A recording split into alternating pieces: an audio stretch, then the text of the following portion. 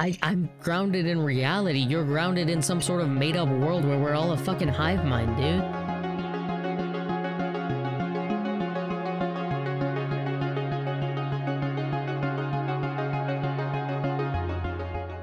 So, the topics we were talking about, I guess the more interesting one to me is the suffering contrast one.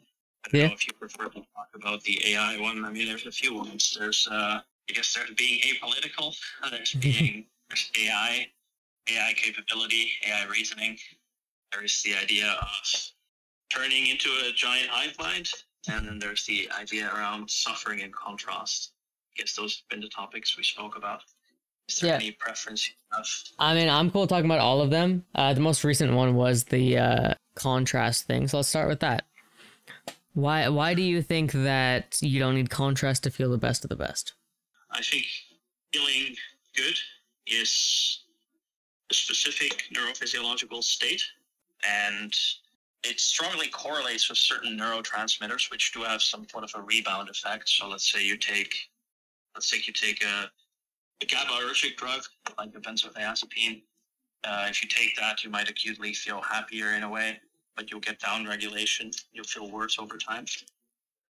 But that doesn't seem to be quite universal across drugs, and the magnitude of that doesn't seem to be universal. Specifically with GABAergic, for example, the rebound is a lot worse than with some other drugs. Some other drugs you might feel equally good, or maybe in a different way, but equally happy, you could say, with less of a rebound. There's variability there. Wait. I don't think that there's no variability here when it comes to like drugs that are going to reduce your emotional spectrum. That's not what I was referring to. What are you referring to specifically? What I'm saying is that there's no inherent rule that things must go up and down to the same degree. So you might have something that boosts your mood temporarily by X. That doesn't mean that there's going to be minus X as a rebound. I never said there was a rebound. If you hold that position, that... So I'm not saying that there's like an equal amount of bad and good and you need to have both. What I am saying is to feel the best of the best, you have to feel some of the bad, and like in dumbed down terms, right? Because let's say, for example, you grow up with a little spectrum and you have the worst of the worst and the low of the low in this tiny ass spectrum. You're not actually going to feel the best of the best because the spectrum between your emotions is so tiny. Right? But when you have the happiest moments of your life and you also have the fucking downest moments of your life of like damn near wanting to kill yourself, right? Sounds dark, but like a lot of people have these moments in their lives, right? Having this full spectrum allows you to actually experience and appreciate the highs. If you don't have those like low lows, then you don't actually realize how good the highs are. That is my entire point. An implication. Your implication there is that contrast is required to have a good state, or maybe have some sort of metacognition of the state being good. I don't know exactly which of the two is your position. So, do you think you can have a very pleasant state without realizing that you have a very pleasant state? And if so, do you think that it makes the state less valuable or less pleasant? Yes and yes. So you can be like very happy without realizing the actual value of your happiness, and that inherent lack of realization is going to make you less happy than those who are feeling the lows and the highs. If you're just feeling the mids and the highs, you can be just as high, but you will not actually have the cognition of that high. I don't know that I would disagree with that. I guess I disagree with the value in that.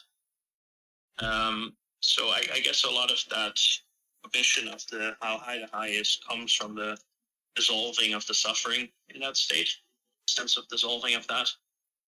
And I don't know if there's inherent value in that beyond simply how good you feel.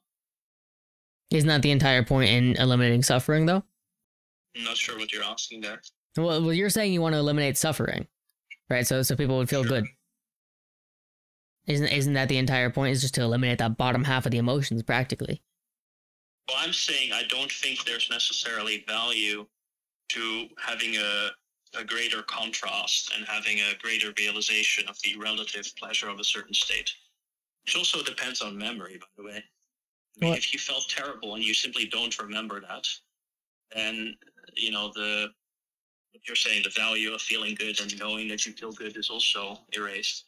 Would you agree with that? Yeah, I mean, if you don't remember the lows, then the value of your high is going to be not erased, but diminished. What if you inserted a false memory? Because you seem to very much value the sort of recognition of how good you feel, or the sense of how good you feel conceptually, rather than the actual feeling. No, I think that both matter. I think that both matter. I'm not saying that either one matters more. Well, I am saying one matters more, sure, okay. But both matter. You seem to value that, though. So what if you were to insert a false memory of suffering to increase that? Yeah, would that be like a? Makes sense. Would I like know it's a false memory? Or would it like feel real? No, it would feel real. So you would argue that would make sense. That would be a sensible way to increase well-being. That would make sense. That would make sense. However, that would make sense. However, like in your worldview of eliminating all suffering, you would get to the point generations down the line where you don't remember what suffering is, and you would then inherently start reducing that spectrum of emotions. Well, let's stay on that point for a bit. But you think it would make sense to insert the false memories? Is that right? It would make sense. I don't think it's ethical. I don't think it's ethical. However, it would fit. Do you think it would increase well-being? Would it increase well-being? No, I think that actual suffering would increase well-being more. The memory is real. The experience is not. The memory is real. The experience is not. You don't have the experience of working through all of that and the years of experience of working through all of that. That is what actually makes you a better person, plus being able to recognize the highs and lows. So there's other things involved in suffering. I think that suffering is inherently good. You think it is inherently good? Yes. So you think that even in people who persistently suffer their entire lives? Suffering is inherently good. I think that there are limits to where it can become a problem, right? But experiencing some level of suffering is inherently good because it's what allows us to grow as people. If you don't experience suffering, you are a very surface level and not connected person, in my opinion. Yeah, we disagree on that. But I'm still curious, why do you think that inserting the false memories of past suffering would be unethical if it leads to a greater sense of contrast? Because I think that fucking with people's memories is unethical. I think that fucking with people's memories is unethical. For example, there's a specific pain med that's not actually a pain med. It's used to just erase your memory, but you still feel every single bit of pain in the moment. It's commonly used in Australia. I don't remember the actual name of the drug, but this is like a commonly used quote unquote pain med. I think that that's extremely unethical because the person is still going through all of the pain. They just can't remember it. It's just fucking with your memory in the same way that inserting a memory is unethical.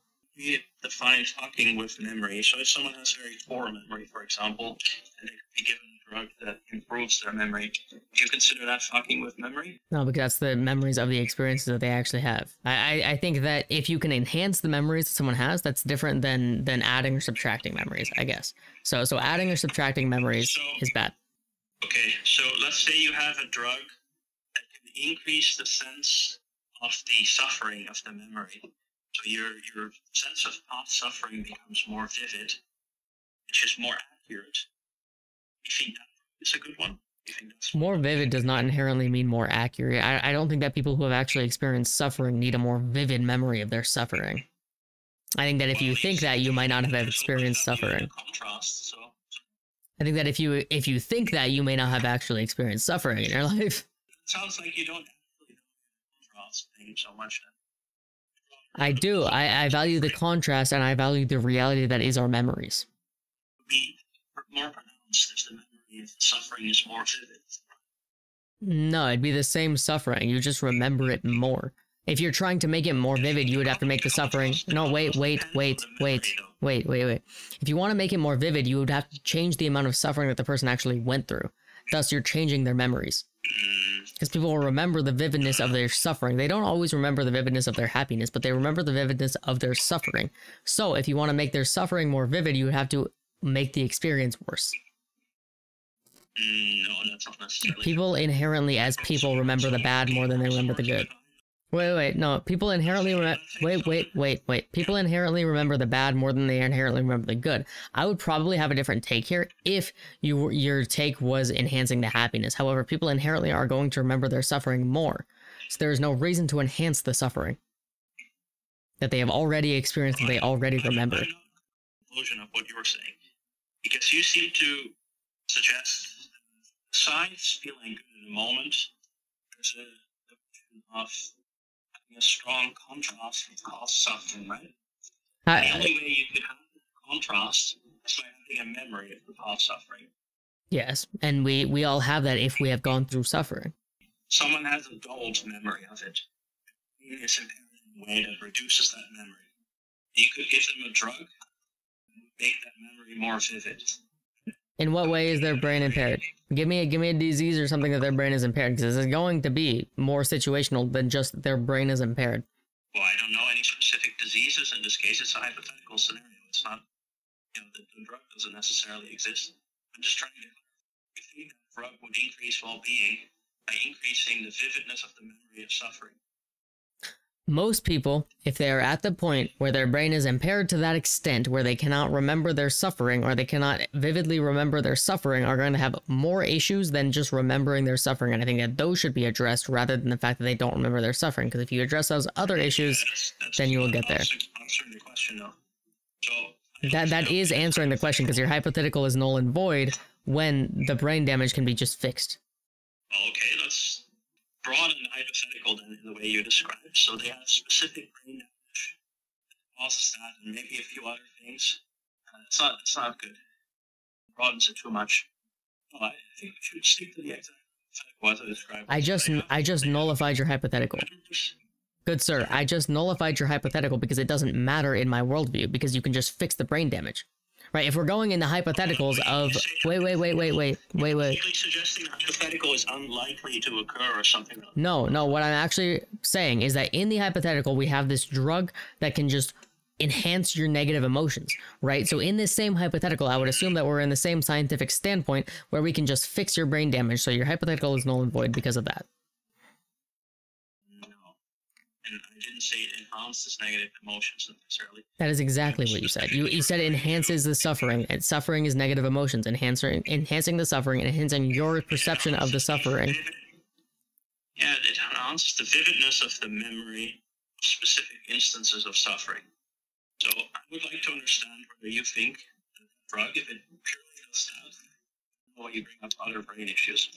If the drug purely does that, do you think it would increase well-being?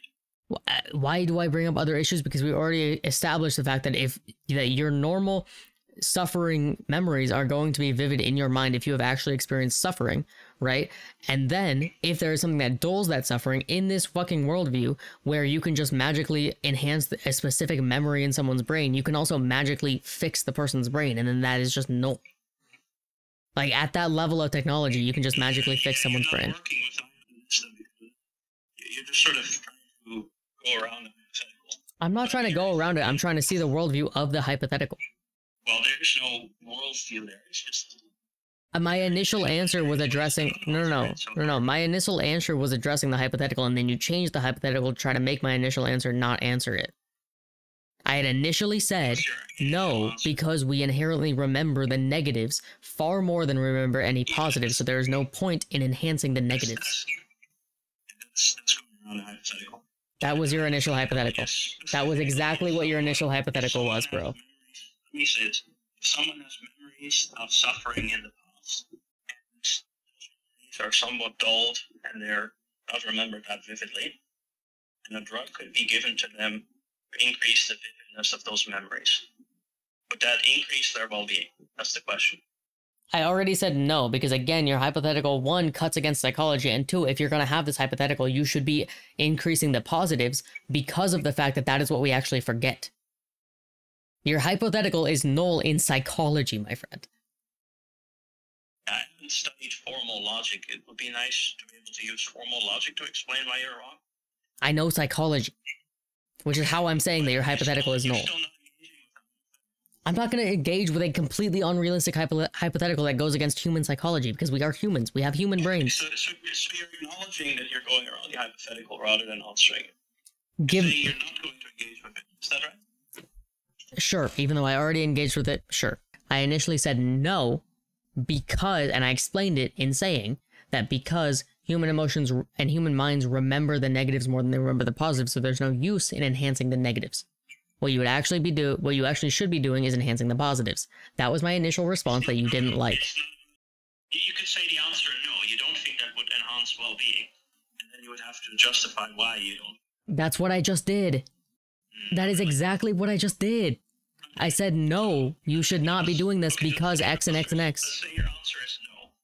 So you don't think that positives of a good state increase with maximizing contrast, or you think there's some sort of peak, and then that effect wears off, or I'm not sure. There's a spectrum of emotions from the happiest happy to the saddest sad, right? Your hypothetical, your spectrum means exactly that this would be on one whole axis. Yeah, there's a fucking a line plot.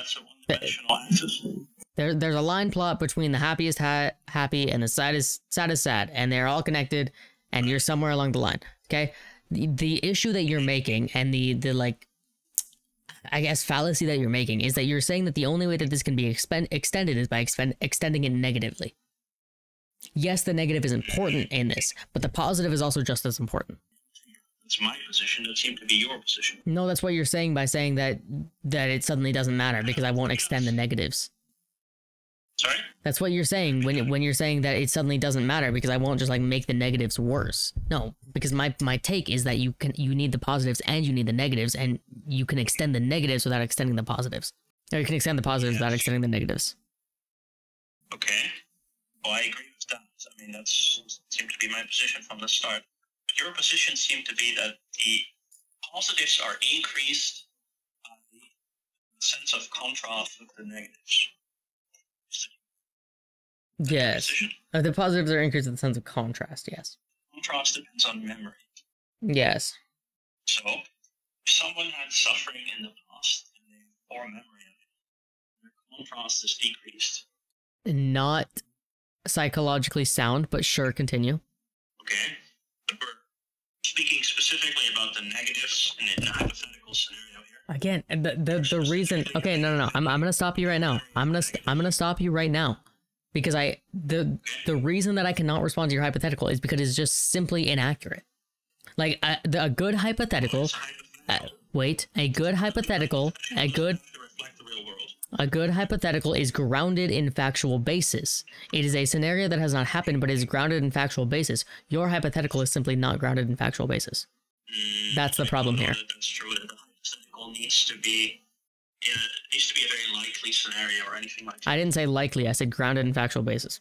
Let's get back on topic. My point was that you can there's a spectrum of negative and positive emotions, right? You have to feel all of those in order to actually feel the full weight of the positive emotions. Okay? I'm not saying you have to feel the worst of the worst of the worst that every human has ever felt, but you have to experience bad to actually truly experience good. What do you specifically have against that? Let's get out of hypotheticals. What do you specifically have against that? Yeah, I don't think that's accurate. But like, why do you think that? I think you could, for example, hypothetically, again, you could be in a system absolute peak state, outside your nervous system with support. You could hypothetically be in that persistent. Okay, wait. The system will somehow break down in to that. I mean, there's probably some structural issues there. Let's take the peak state because we have the peak state. The peak state exists. The peak state is drug use. Let's take meth, for example. The peak state exists when you are high. It's not the hypothetical absolute peak state, but sure. I said get out of hypotheticals. I said that we're talking in reality. So, the peak state is when you are high. As much as a lot of people don't like it, the peak state is when you are high. Now, here's the issue. When you are high and when you are a drug user, first of all, you will never get the same high that you get the first time that you get truly high on hard drugs. Second of all, you will continuously need more and more of that to get that same high. So you can't just forever be at this high without some sort of contrast here. Even in drug use, you need that contrast. Yeah, I addressed that at the start. I said that it varies between drugs. So some drugs, they develop tolerance. There's drugs that develop negative tolerance that you do not get less sensitive to, but you get more sensitive to them over time. Those drugs don't put you in a those drugs don't put you in a peak state. They put you in a hallucinative state. I'm not sure what categories of drugs, but there are drugs that have minimal to no tolerance. Those are the drugs that put you in a hallucinative state. I'm not sure. No, I am sure, my friend. Those drugs put you in a hallucinative state, whereas drugs that put you at your peak have a tolerance and you have to continuously have more. Your argument here seems to be that in our current nervous system, that in general, there seem to be up and down, something along those lines, which is not something I disagree with. And particularly if your pleasure is induced by cranking up certain neurotransmitters or having substances that mimic certain neurotransmitters, and that pleasure is not sustainable, there's going to be somewhat of a rebound, right? I don't really see how that interacts. No pleasure is sustainable, yes. Do you acknowledge that there are people who are persistently in much better states than other people? Yes. Why do they not require the contrast of the poor states? They still have the contrast. The people that are in when I say people in persistently better states versus people in persistently less better states, the less better states are mental illness. That is a disease. Okay. That is not your natural state. Like as peak humans. That's why that certain people are in better states than others, because some people have mental illnesses. I think we should still go back to the unaddressed hypothetical here, because I'd like you to address it. As I understand it, you still. I already addressed it. I said no. I said no. Don't do it. Okay. But why would that not enhance pleasure?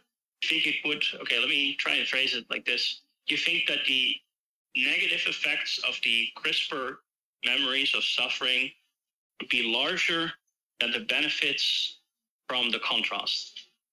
Yes. Is that right? Yes.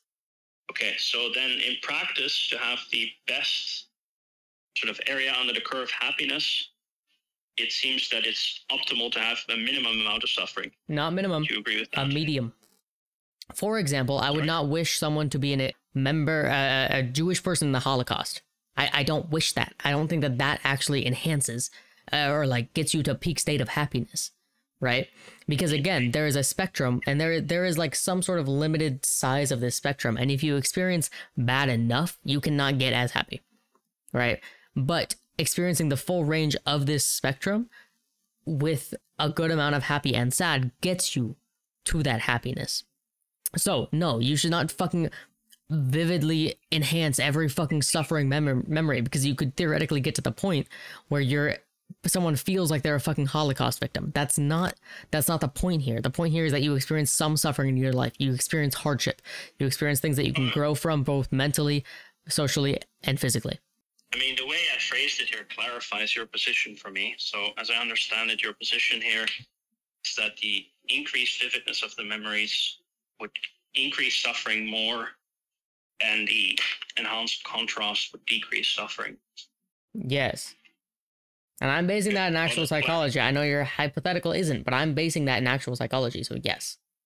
Well, the hypothetical doesn't need to be based in reality. No, but I'm basing my answer in psychology given your hypothetical. So there we go. Fucking middle ground. So, do you think that this is uniquely true of our specific current nervous system? Or do you think that this is some sort of universal law? And if so, why do you think that? A human brain law. How about that? Okay. Well, that's fair enough. Let's say a hypothetical. If you could override that, if you could not have any necessity for contrast, let's say, or if you could persistently have the peak mess state without any rebounds or any desensitization, do you think that would be desirable from the perspective of at least peak well-being? Even though, as I understand it, you think it would be undesirable from, being a good person and such. But do you think it purely from a peak well-being state perspective, it would be good? Purely from a peak mental health stance, yes. But I don't really know what you mean by just your mental health. Not your overall well-being, not humanity's well-being, not anything else, just mental health. Well, how does that differ from your overall well-being? Your overall well-being includes your social, physical, mental, and like all of those healths. I'm saying specifically your mental health. They're all impacting on your state of well-being here. They're all impacting, but there's a negative. Short-circuit the need for social connection, etc., in order to be experiencing peak well-being in this context. No. You still don't have the physical well-being or any of those other aspects. What do you mean by the physical well-being? You're not gonna have a fucking heart attack. There you go. That's a physical well-being. Well, I think we kind of established that there wouldn't be any downsides. Maybe I just said that about the brain. So let's say the downsides wouldn't be... No, you would have downsides to your physical well-being from being at peak mental well-being at all times. Well, we said in a hypothetical there wouldn't be. No, we never said anything. No, wait. We never said anything about physical well-being in this hypothetical. I said mental well-being. Yeah, I'm not sure what the distinction is there other than you mean by physical well-being not being in a disease state or something like that. Yes, that is exactly what physical well-being is. Okay, I wouldn't really differentiate between them in that way. I guess I wouldn't use the term mental, but if you had an extremely blissful state while you're having a heart attack, wouldn't your well-being still be optimized in that moment? Again, like I already clarified, your mental well-being, yes, but your physical well-being would drop if your mental well-being was consistently at peak state. I guess what you call mental well-being is simply what I would call well-being. Great, so you don't care about anyone's actual health? Like, what the fuck? No, it's just different definitions, I guess. Well-being... The pleasantness of your conscious experience. You know, like valence or hedonic tone. If your mental well-being is at peak at all times, you do not feel any negative emotions from something like a heart attack. That does not mean that your physical well-being is good. Your physical well-being can be absolute shit, but your mental well-being is good, so you feel nothing.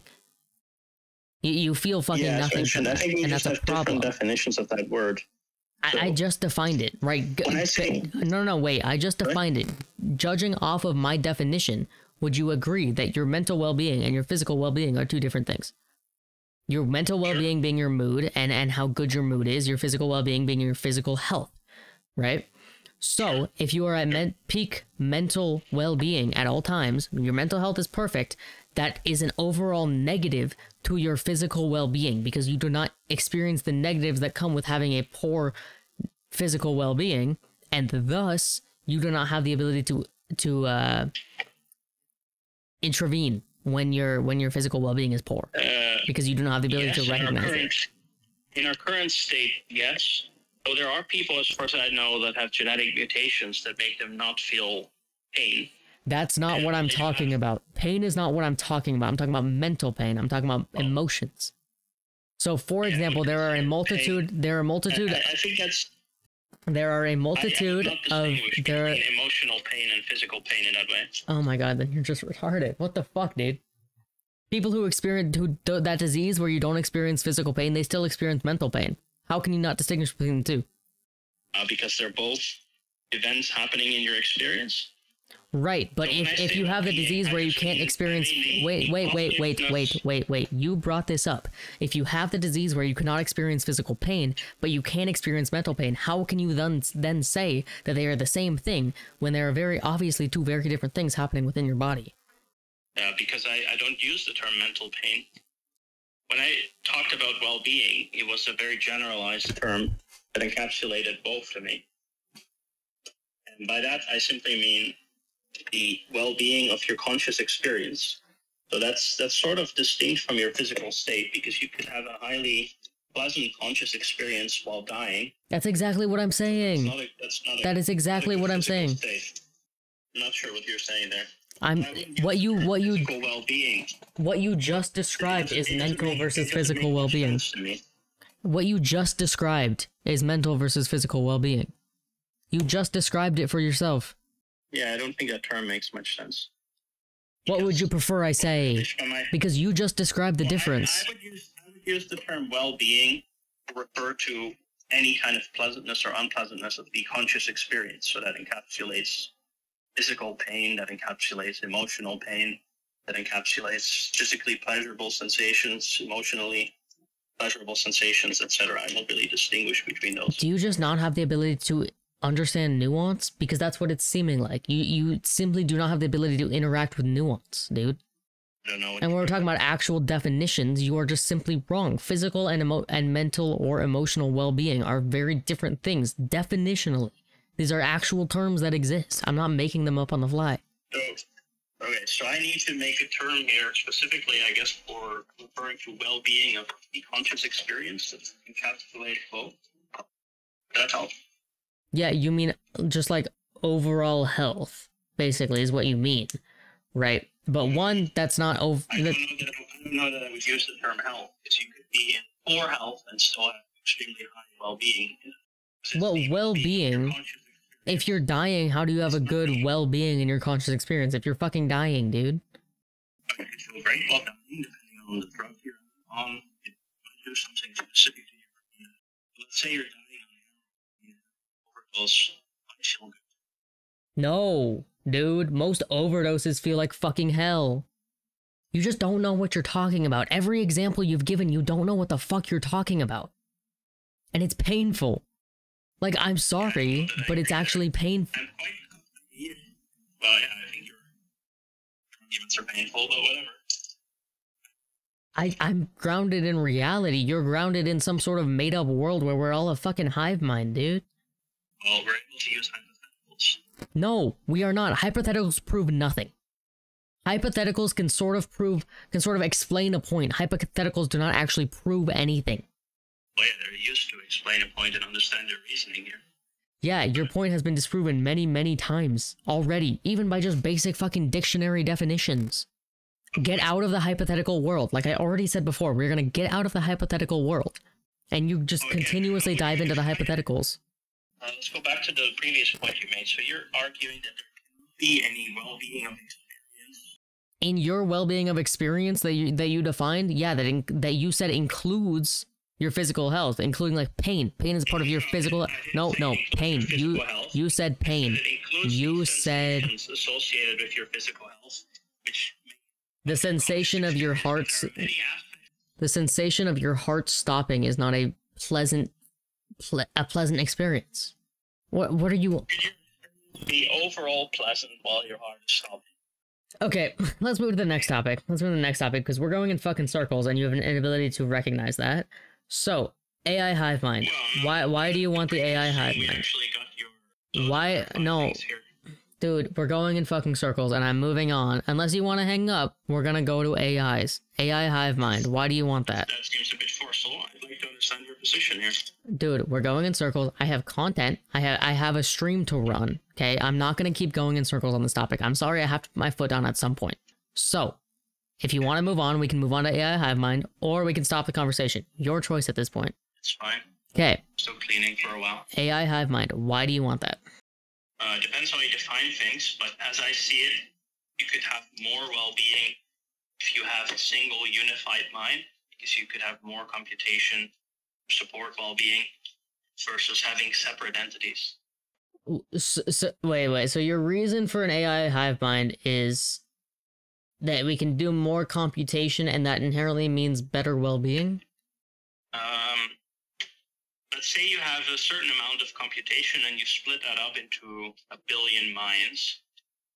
I would argue that each one of those minds has less capacity for well-being than if you were to run a unified mind of all the computation. So I think it would be better for... Wait. Can you describe what you mean by computation here? Because I might be misunderstanding, like, just based on what I think when you say that. I'm not sure how that's defined. Let me see what a typical definition of that is. Chat, I am losing brain cells by the fucking minute. That follow a well-defined model. To be clear here, I mean a set of calculations. Do you think that our brains work on calculations? We are not living, breathing computers, dude. So you don't think computers could be conscious? And if so, what do you think consciousness emerges from? I don't think they can be the same level of conscious that humans can. because you need a frontal fucking cortex and the ability to actually reason through things to the extent that that humans can, even when they are wrong, to which computers just simply don't have. If you simulate the activity of neurons of a human on a different substrate, you think that would not be conscious, and do you think that consciousness is specific to the material of a human brain? Can you rephrase that in a different way? Well, let's say the question. Do you think if you were to simulate the activity of the neurons of a human brain on a different material than a human brain? What do you mean by a different material? Give me an example. Yeah, a different material would be computer chips, in this case. So right, so how do you simulate neurons? How do you do that? Depends what level of analysis you're going at. So I don't know how much computation a neuron simulation involves. I think some people consider that it would why do you no why do you know nothing about what you're talking about? More complex, and you would need to simulate all the machinery in there. Okay, so you're saying that there's different levels of complexity of simulating neurons onto a computer chip? No, I want human brain activity on a neuron. How do you do that? How do you think that you do that? Material specifically that the human neurons are made of that is required for consciousness. Do I understand that right? No, I'm saying the actual human brain is what's required. Like not even the material, just like the actual functionings of the human brain, which we have not even gotten close to simulating on a computer. So how the fuck do you think that you're gonna do that?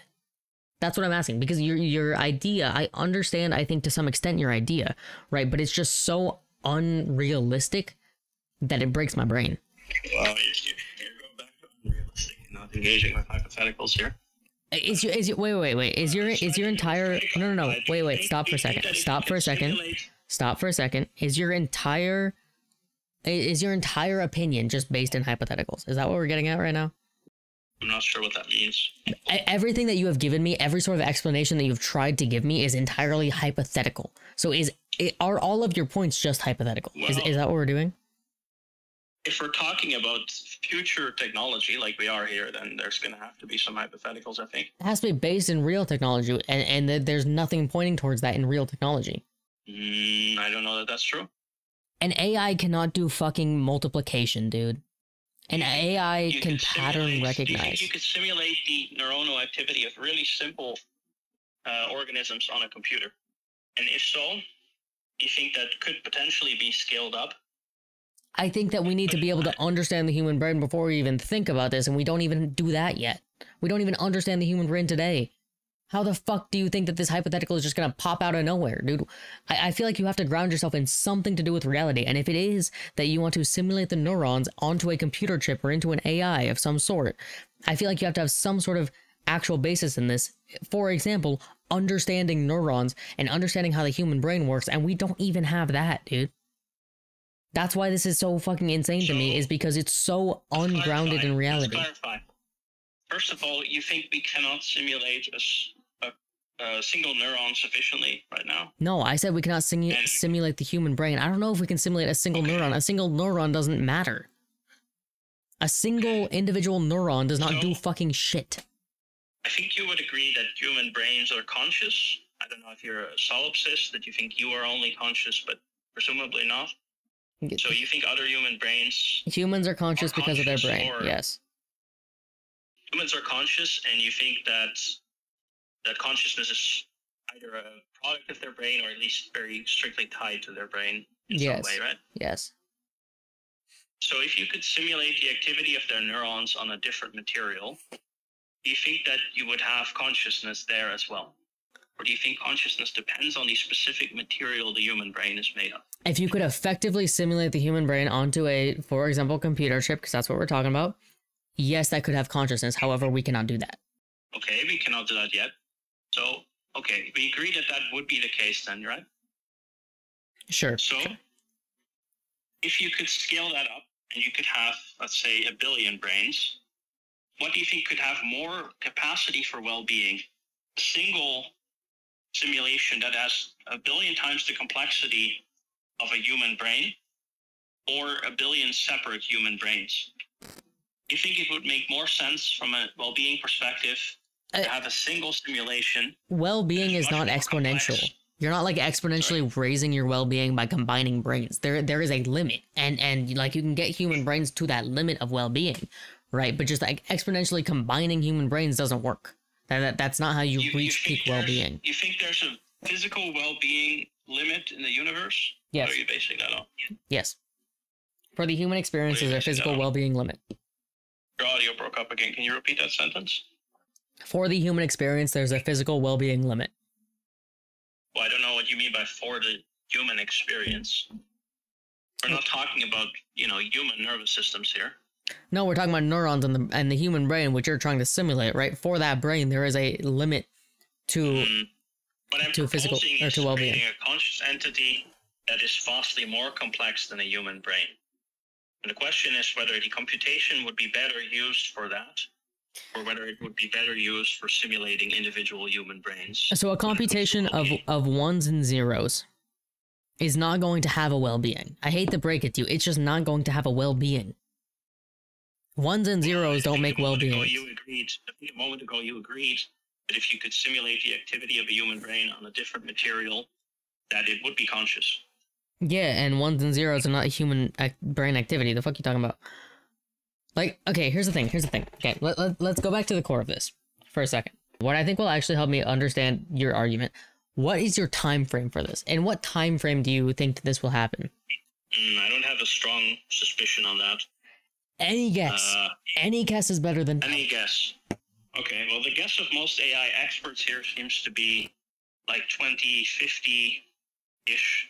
I don't know if it's shifted. No, you're just wrong. At that point, you're just wrong. The timeline for AGI has shifted downwards quite a bit in recent years. The timeline for AGI does not matter, because if we want to recreate human neurons, we have to actually understand how the human brain works. And that will not happen by 2050. Yes. Well, it depends if you believe in the intelligence explosion. So some people believe that if you have an AI that's as intelligent as some of the more intelligent humans today, you could make a number of duplicates of that. It could recursively self-improve itself and rapidly gain an intelligence in a very small amount of time. It can get an intelligence, not a human intelligence. If that was the case, it would have the capacity to make technology like that. Intelligence is different from human intelligence, and an AI cannot perform brain surgery, it cannot perform brain scans, it cannot do any of this shit. That's what humans do. Humans need to do that. Humans need to figure out what the fuck to do to figure out the brain. And AI cannot be the one to do that. AI couldn't perform brain surgery. That seems like a very specific claim. Because an AI is a computer chip. An AI is not a robot. I'm not really sure what you're referring to here. An AI is a computer chip. We were talking about a computer chip before, right? An AI is not a fucking robot that is detailed and precise enough to perform fucking brain surgery. I'm not sure how that's defined exactly. I guess you could say the computation of the robot would be the AI, not the physical material of the robot. Seems a bit semantic to me. Your entire argument seems semantic because it's entirely hypothetical and entirely guessing what's going to happen in the future without any sort of factual basis for it. Well, yeah, we're using hypotheticals here. I'm not. You're the only one using hypotheticals because you use hypotheticals to explain a point rather than prove a point. I am saying things that actually prove a point. You are explaining a point rather than proving it. No airplane yet, and people were talking about the possibility of some flying machine. It would be like, oh, that's not based in reality. No, because there are flying things on Earth. It's based in reality because there are flying things on Earth. They're called birds. Okay, so if there were super intelligent things, if there were things with greater than human intelligence, then that means we could create it. If there were animals on the planet that were more intelligent than humans, that means we could create intelligence greater than humans. Seems to follow from what you're saying here. Pretty much. More intelligent in every way. Yes. So you think the specific problem is that there's no beings more intelligent than humans, and therefore, by definition, we can't create them? Or do I misunderstand? We're not even creating beings. Okay, wait. Let's go back a second. We're not creating beings. We're creating things. AI is not a being. It's a thing. Well, I guess when I say being, I mean a conscious entity of any kind. I would call that. Why are we talking about why are we relating airplanes to that then? Why did you make the airplane thing? Are airplanes conscious beings? I didn't say that. And then why did we make that comparison? The airplane thing was in reference to you regularly stating that we can't use hypotheticals because they're not quote unquote factually based or something like that. Right, so the plane is factually based. Your thing is not. I don't know what factually based means. Means there's any facts supporting that it could happen, dude. First of all, you need the fact of understanding the human brain if you're trying to recreate the human brain. We don't have that. Second, you'd have to have the fact of the... Wait. Second, you'd have to have the fact of the AI being able to do fucking brain surgery or some shit. We don't have that. Third, we have the fact of the AI being able to do this fucking brain explosion. We don't have that. It is all theories, dude. All you are working on is theories. Nothing fact-based. I don't know what you mean by fact-based. I mean, those things... I just described it. I just described what fact-based was. There's reason to believe those things would occur, and many experts in those fields seem to believe that. If you look at polls of AI researchers, you'll find that many place the timelines pretty similar to how I would place them. But it seems your opinions here go against... Yeah, and climate scientists place the timeline at the world exploding in the year 2000, okay? That's hypotheticals. They are predicting on hypotheticals. They are not predicting on facts. That's the difference. You are using hypothetical predictions to back your hypotheticals, rather than using facts to back your hypotheticals. You're using opinions and hypotheticals to back your hypotheticals. Facts to back hypotheticals. That's not the point of hypotheticals. So I understand that the point of hypotheticals is to go through someone's reasoning and try and better understand it in this case. Yeah, I understand your reasoning is stupid. That's the thing. That your reasoning is not based in any sort of reality. That's the difference here. That's why you need to use some sort of fact involved. So, if you're trying to actually predictions about the future because it's quote unquote not based in fact or something like that. No, you can back predictions on the future based on fact. What yours is not backed in that though. But what is things that are around right now? Things that you can prove. Fact is things that you can prove. So you can't make predictions about the future then because you can't definitively prove certain things. No, you can make predictions about the future based on existent facts. For example, you can make a prediction about the future that in a couple months it is going to be summer in North America because every fucking year prior it is summer in North America in a couple months. Yeah, you can say that the likelihood of that is really high. Yes, but it's a here's the difference. It's a fact. You could say wait. There's a likelihood here. Maybe it's lower. It's no, the difference. That it's going to be summer. The difference. It's not zero. The difference is that one is a fact-based prediction and one is a theory-based prediction or a hypothetical-based prediction. That is the difference that I'm pointing out. The seasons are a fact-based prediction. Yeah, that seems like a bit of a weird. Say, I don't know the word in English. How is that weird? How is it weird to back things in fact? Well, as I understand it, you're saying that you can only make predictions that have an extremely high probability because otherwise they're not quote unquote based in fact or something like this. They need to be based in things that we have really reliable. Okay. Actually, no. Otherwise, you can't speculate on them. Let me give you a speculation. Based in fact. Let me give you a speculation. Okay, that is not based in fact.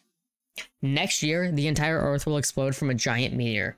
Actually, no, I take that back. The entire Earth will explode because the moon will come in collision with the Earth and the Earth will just explode. How's that? You think that's a valid prediction? Yes, but the probability of it is very low. Okay, so I'm going to say that your prediction is valid, but the probability of it is approximately 0.0001%. Anyways, this conversation is going in circles, and I have shit to get back to. Misguided, that probability. Your probability is very misguided, my friend. Your probability goes against expert consensus here. Your probability seems to be entirely your own opinion here. That's just, randomly made up. Your probability goes against expert consensus when you think that we can recreate the human brain onto a computer chip when we don't even understand the human brain. Anyways, I am done with this conversation. I am wasting. No, expert consensus would include knowing what the fuck the human brain, how the fuck the human brain works. Anyways, we're going in circles. Stop. I'm just gonna deafen you. I'm just gonna deafen you if you don't stop. I'm done with this conversation. We're going in circles. It's a waste of my fucking time because you don't know how to deal with reality. Have a good night, buddy. All love to you. Okay, I don't have any dislike towards you. All love, but you are retarded. Good night, my friend. Yeah, hi YouTube. Thank you, comrade. I lost so many brain cells, dude. So many. I worked hard for those. Those were hard to gain, okay? You know, someone like me, those can be hard to gain. I was having so much fun. I thought we were gonna have a good conversation, a good little debate about some fun, interesting topics. And then we got into hypotheticals, dude. Neon. Neon, no. You did not actually miss that whole thing. I'm very happy for you. I may need to call my therapist again after that fucking call-in.